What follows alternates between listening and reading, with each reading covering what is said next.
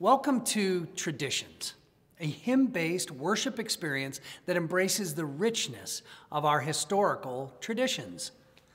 Part of our tradition is the sharing of Holy Communion, so have some elements to represent the bread and juice for later in the service. We invite you to actively engage in this online worship by speaking words when prompted and to sing along with our gifted musicians. If you're participating in one of our live stream platforms, I hope you'll connect with others through the chat feature, request a prayer if needed, and make a financial gift whenever the Spirit moves you. Now, as we come to worship today, I ask you to join me in a moment of silent prayer and reflection as our nation continues to heal from the recent events of violence and division in our capital. Healing of this sort must begin in our own hearts with a quick readiness to answer the call of Christ in loving God, loving neighbor as ourselves. So let us bow in reverent silence together.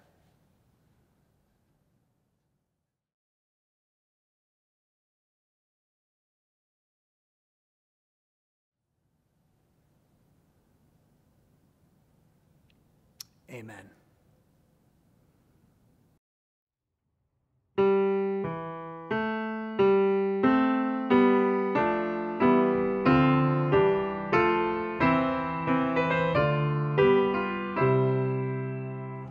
Our God, our help in ages past, our hope for years to come, our shelter from the stormy blast, and our eternal home.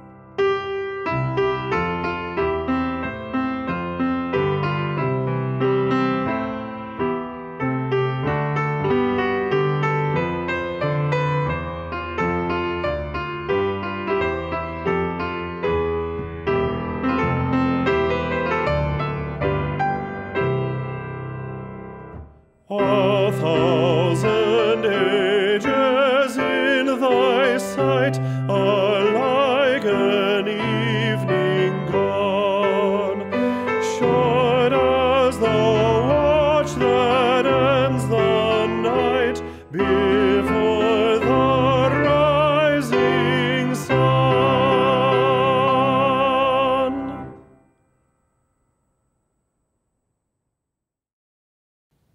Our responsive prayer for today is a prayer for peace. Following each of my prompts, I invite you to speak along with me the response, "Shine your light among us, God." Let us pray. Light of Christ, awaken us this hour to the glory of your presence in our midst. Shine your light among us, God. Shine among us in such a way that the darkness without and within may be pushed back, such that we might truly see what is real. Shine your light among us, O God. Help us to recognize our brokenness for what it is. Enable us to behold the world as you created it to be and as you created us to be, and empower us to move from darkness to light and from brokenness to new life. Shine your light among us, O God. May your light within us shine through into worship this day and in all our days. This we pray, in the name of the Word made flesh, the light which is the light of all people, Jesus Christ. Amen. Our scripture reading today comes from the book of Exodus in the 16th chapter, where we read about Moses and their departure from Egypt. They set out on the 15th day of the second month after they had left the land of Egypt. The whole Israelite community complained against Moses and Aaron in the desert. The Israelites said to them, "Oh, how we wish that the Lord had just put us to death while we were still in the land of Egypt. There we could sit by the pots cooking meat and eat our fill of bread. Instead, you've brought us out into this desert to starve this whole assembly to death." Then the Lord said to Moses, I'm going to make bread rain down from the sky for you. The people will go out each day and gather just enough for that day. In this way, I'll test them to see whether or not they follow my instruction. In the morning there was on the desert surface thin flakes, as thin as frost on the ground. They didn't know what it was. Moses said to them, "This is the bread that the Lord has given you to eat. Collect as much of it as you can each eat, per person, but don't keep any of it until the morning." But they didn't listen to Moses. Some kept part of it until morning, but it became infested with worms, and when the sun grew hot, it melted away. Hear what the Spirit is saying to the church. Thanks be to God. Today we launch a brand new worship series called God's Waiting Room, which is a phrase that I am borrowing from Father Richard Rohr, a brilliant contemplative Franciscan priest who wrote these words on Thursday, July 7th, 2016, words that hold more meaning now than ever before.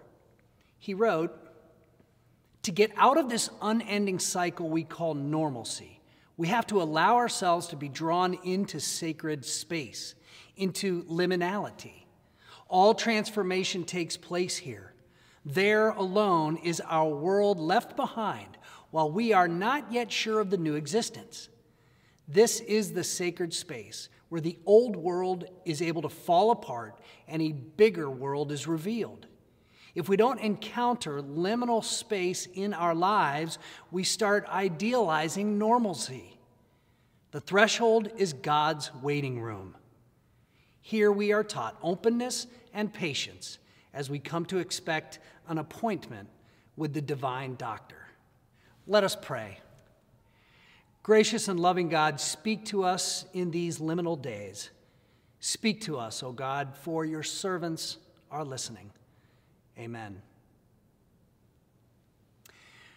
Richard Rohr's wish was that we would choose to enter into liminality, that time in between what was and what will be. But that was 2016, and this is 2021, and we remain stuck in the midst of a pandemic that has created the classic three experiences of change. First, separation, then liminality, and then reorientation or emergence.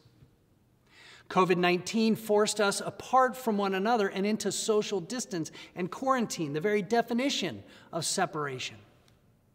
Our reorientation and emergence hasn't yet begun, but with the arrival of multiple vaccines and cases showing signs of slowing, we have hope. But we're stuck in the middle, neither here nor there, already and not yet. This is the spirit of liminal living. We're standing on a threshold of a door between what was and what will be. The word liminal comes from the Latin limen, which means threshold, the bottom part of a door that must be crossed when moving from one space to another. Liminality is the emotional space between the past and the future, the gap between the end of something and the start of something new. It's not where we live most of our lives, but it is a necessary passage from what has been to what is yet to be. Spiritually speaking, Richard Rohr would love for us to create liminal space in our lives every day, but that's not so easy. But we can look back on our lives. We can recognize liminal times of life when we stood on a threshold between old and new lives. Think about them. Transitions from one job to another. Pregnancies. The days between cancer treatments and the next scan. And of course, something none of us would have ever expected, community-wide quarantine. The best metaphor I can offer is that of the airport. I used to enjoy flying because it meant I was going somewhere special, but I've never enjoyed the airport. The airport was always uncertainty. Where will I park? How long will the security line be? Will my gate assignment change? And who will I see that I know? Most frighteningly, who will be assigned to the seat right next to mine? All this adds up to our behaving differently than we normally might. At the airport, our pace picks up. We're generally indifferent to the people around us. We don't roll so easily with small changes like gate assignments. And we settle into ambiguity, knowing that we have almost no control over most of the situation. Metaphorically speaking, the past several months have been spent living at the airport. By choice or by chance, most of our lives have changed. And so here we sit in a state of unpredictability, the likes of which we've never known in our lifetimes. What are we to do as this season of disruption continues with no clear estimated time of arrival? Well, as people of faith, we must seek for and find hope in the fact that this is nothing new. From Genesis to Revelation, our sacred scripture is full up with stories of people living through liminal times. Frustration, fear, and anger in time give way to faith. New people, new ideas, new practices, new understandings, even new life amidst death find fertile soil in the ambivalence of liminal time, just as it was for Moses and the Israelites. They had hardly been in the wilderness for 6 weeks when they started complaining about how good they had it back in Egypt, even enslaved, where at least their bellies were full. And when they weren't complaining about how much they missed the past, they would ask that question that framed our Christmas Eve message: are we there yet? The Israelites were living in a liminal time, but struggling to leave the past behind or fully imagine the future. This then is our challenge as well.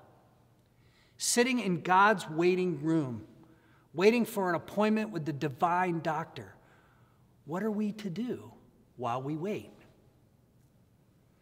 Well, for today, I invite you to consider 3 important shifts that are uniquely possible during liminal times.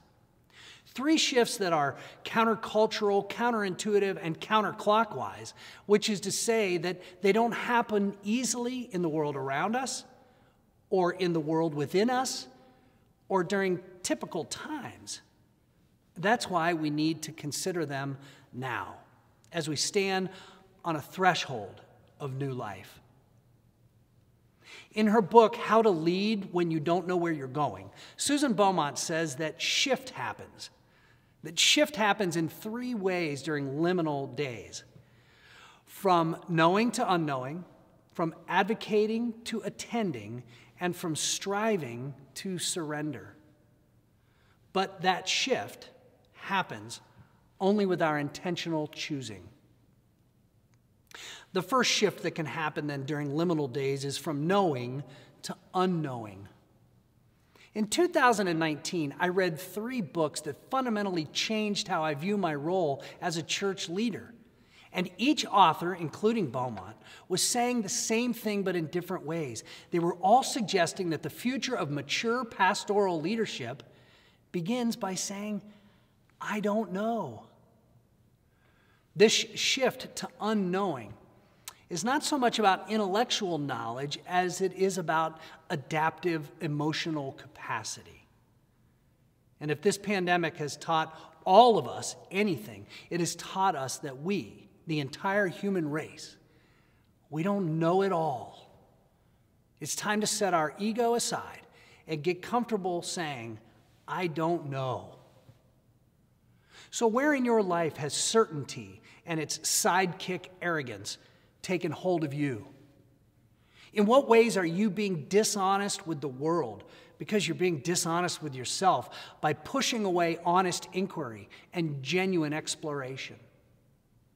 Where would it make you most uncomfortable to say, I don't know? We'll start right there. The second shift is from advocating on one hand to attending on the other. This has to do with where we focus our primary attention. A few years ago, I went surfing with Rob Bell. It was part of a small group experience at one of his 2-day conferences in Newport Beach. Now, I'll pause briefly to let the absurdity of the image of me surfing just settle into your mind. But I learned that it turns out that what matters most in learning to surf is not agility or balance or even the right wave. It's where to focus your attention. As surfers, we were told to keep our focus on the beach, not on the waves or the water or the board. Or as an old friend of mine likes to say, where we look is where we go. Advocating is right-handed pushiness towards some certain outcome, but attending is being radically present to the moment, to the next right step or goal, without concern for the immediate challenges before us. So are there some things going on in your life or in your walk with Christ that seem to be harder than they should be? Are you finding resistance from others in places you never have before?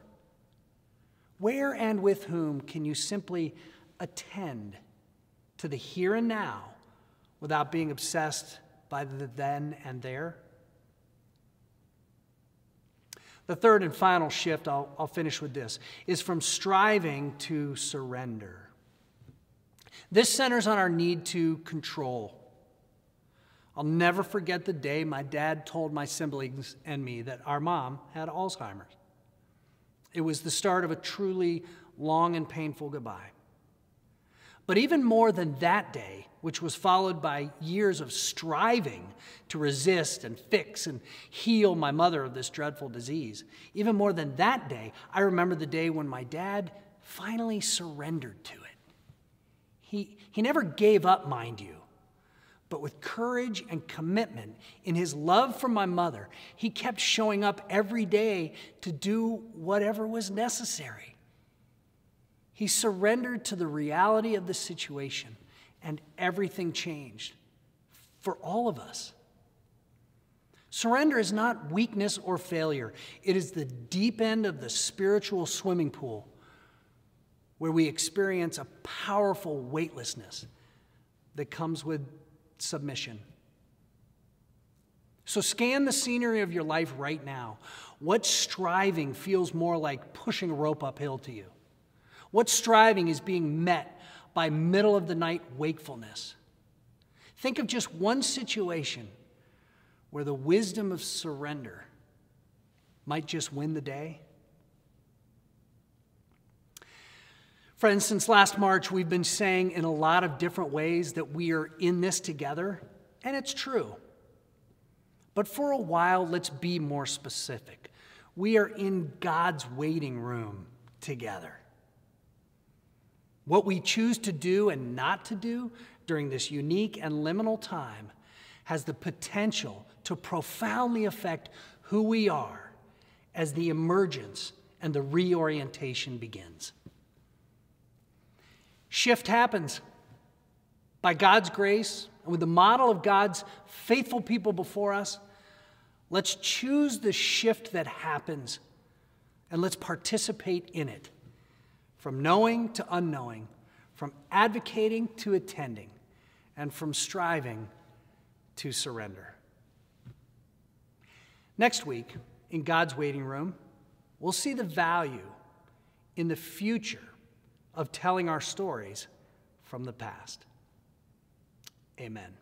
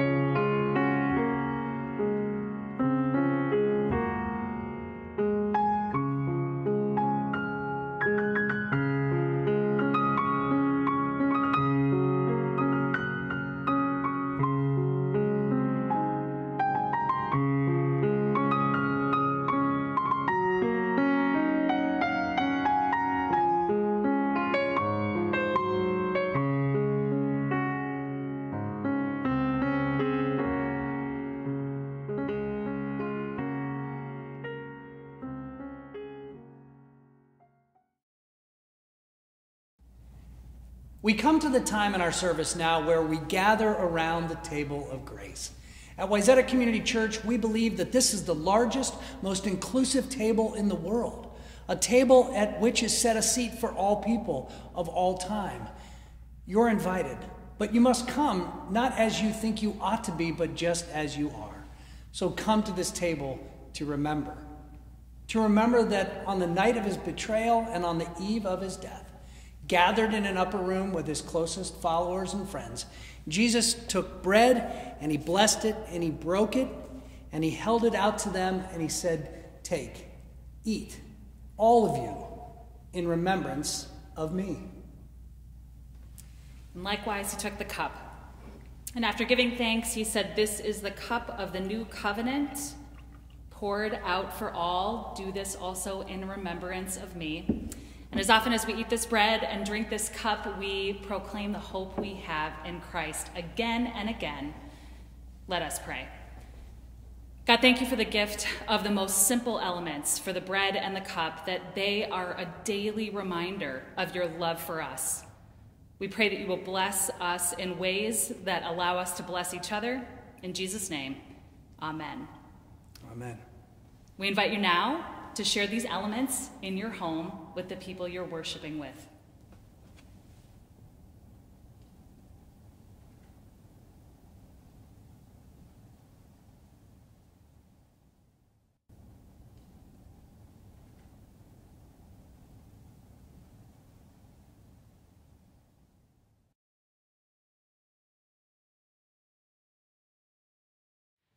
Please join me in prayer.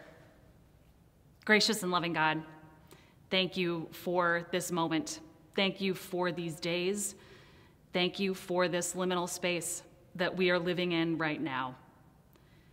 Although we are more comfortable when we have all the answers, we know, God, that not having all the answers builds our trust in you.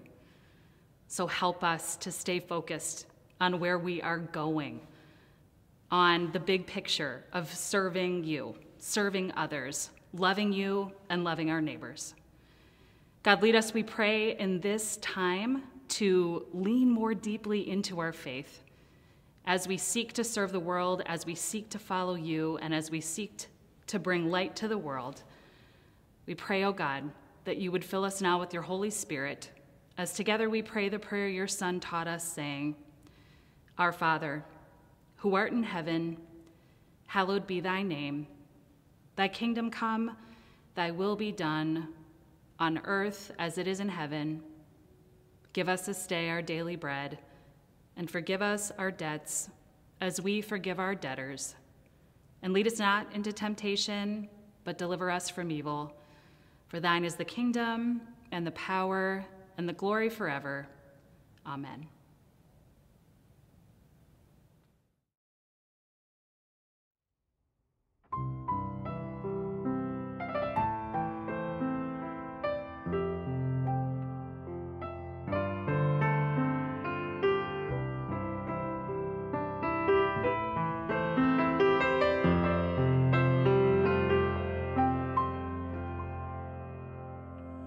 Be thou my vision, O Lord of my heart.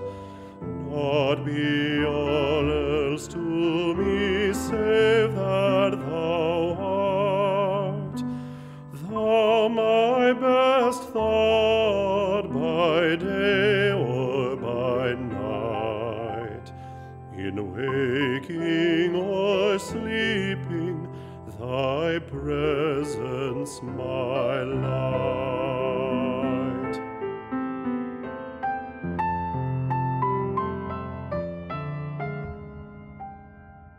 Be thou my wisdom and thou my true word.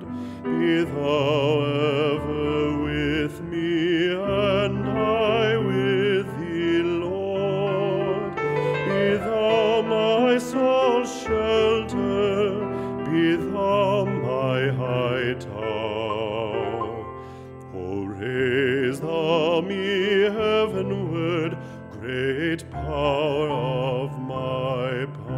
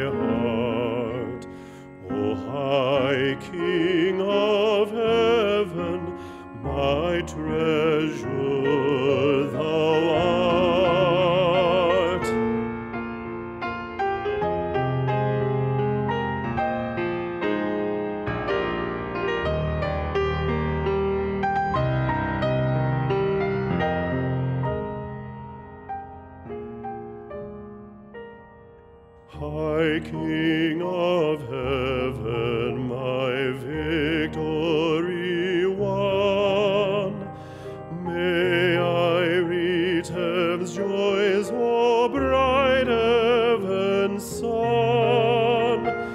Heart of my own heart, whatever befall, still be my vision.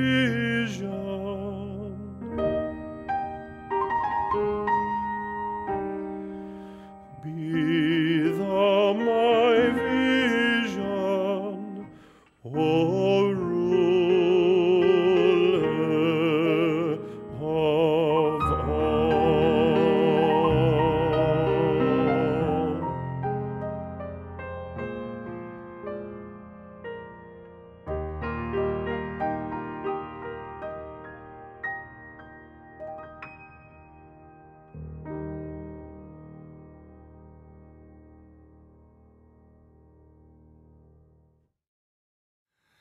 We are so grateful for your presence today and hope that you have been blessed by setting aside this time to worship God.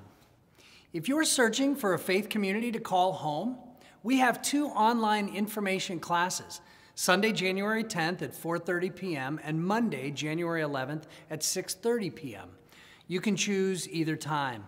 Just call the church or email Reverend Danielle Jones for details, or click the link in the chat bar now.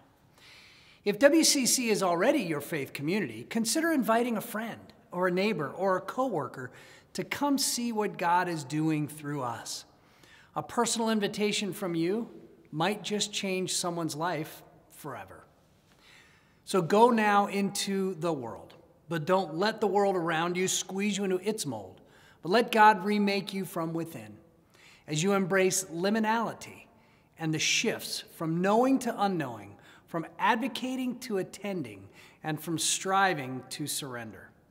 For what does the Lord require of us but to do justice, to love kindness, and to walk humbly with our God? Amen.